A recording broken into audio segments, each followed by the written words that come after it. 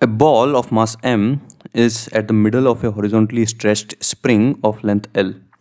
Tension of the string is assumed to be constant and equal to F. We need to find the time period of small oscillations in a vertical plane.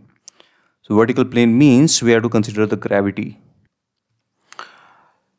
So let's assume the ball is down at a distance x.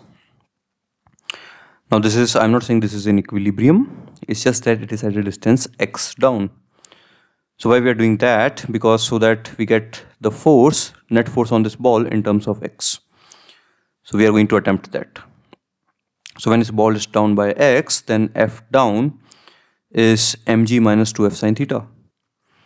So why we are saying F down and not F up? Because if we are writing x in this direction, then later we can write A as d2x by dt square without worrying about the sign.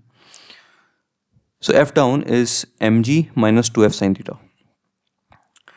And because the oscillations are small, sine theta can be approximated to tan theta, and tan theta is x by L by 2.